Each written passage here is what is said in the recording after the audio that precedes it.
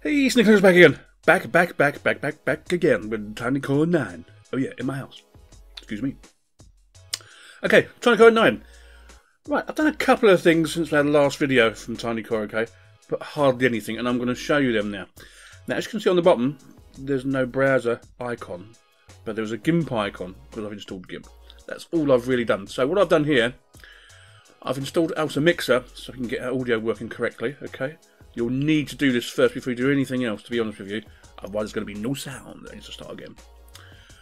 Some firmware I've installed here as well. I don't know why I got that, actually. There must be a reason, otherwise I wouldn't have done it. Obviously, GIMP 2 is only GIMP 2 here. Obviously, if you want to recompile it for yourself, that's fine. You can do that in TinyCore. Not a problem. So if I click on GIMP 2 here, and you'll see what I mean. That's rather fast, isn't it? Look. Hello, TinyCore. And hello, Gimpy. Very nice to meet you. So you can do all your stuff in here really, really quickly on this sort of application, alright? If I go to On Demand, there you see Firefox. Now, I put it on demand because I don't want it booting up straight into RAM as soon as we start, okay? Because I might not want to use the browser. I might just want to do something else. But if you do, this is what happens. You click on the Fox, as you've seen before. The Fox appears down the bottom on the icon bar and stays there until you exit or reboot.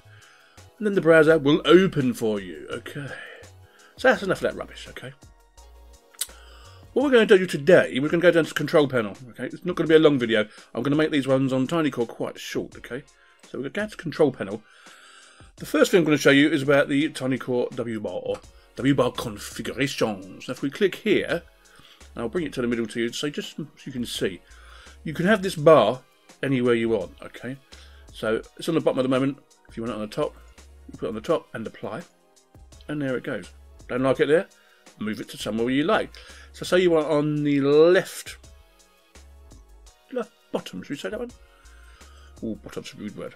And it will go there. It's entirely up to you where you want it to go, okay? So I'm just going to keep it on the bottom for now, so you know what we're doing. And you can add extra programs here if you want to. Right, icon size. You can make them big or small. So if we apply them both, see how the icons get bigger and bigger? Or turn that right up. They're enormous! Yeah. So that's a nice easy one, okay? That's about right, okay? All depends how you like your bar, really, isn't it? When you think about it. You can click on more here. There's lots of other stuff you can do if you want to, okay? These are optional, okay? Don't have them if you don't want to. So we go back in time. And we'll close that one down. The next one you want to play with is mouse tool. You can configure how sensitive your mouse is going to be, okay?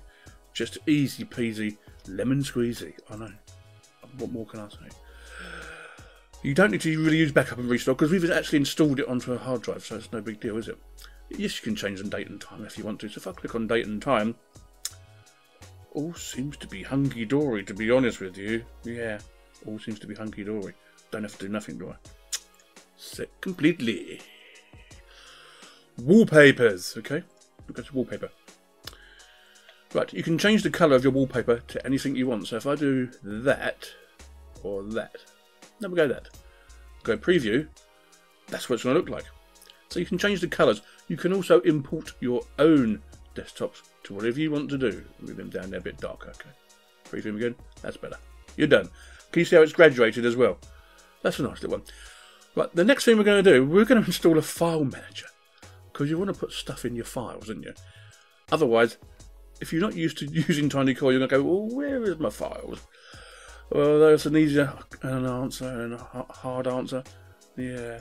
So we're going to go to apps, okay? We're going to remote.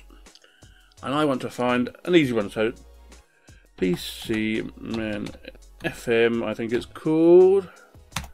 And there he is. So I know this actually works. That's why I've chosen this one.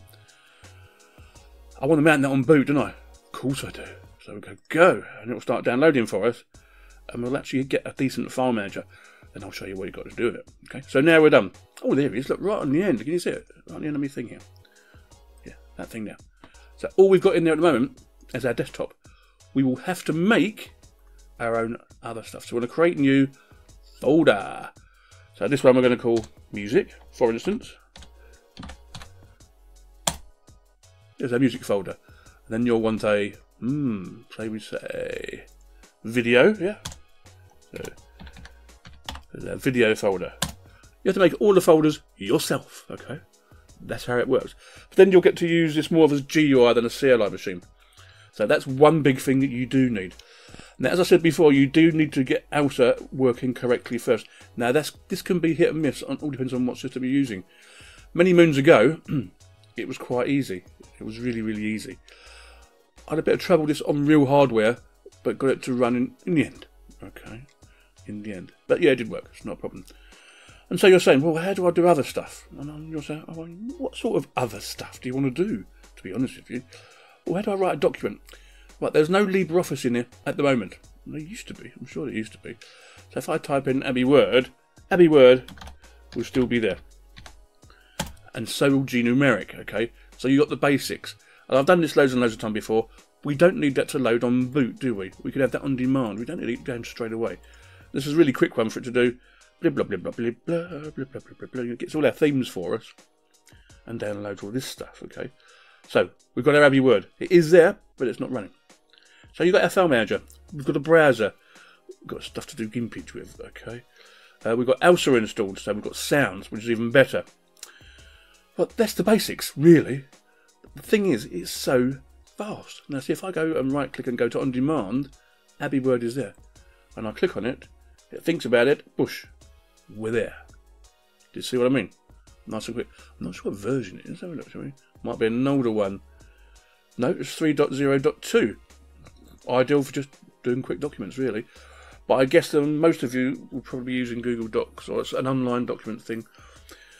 Yeah, you know what I'm saying. Oh, one thing you shouldn't do in VirtualBox, okay? I'm going to show you this now. This is what you shouldn't do in VirtualBox. So I'll go to Browse, and we're going to go to VLC. Do not install VLC.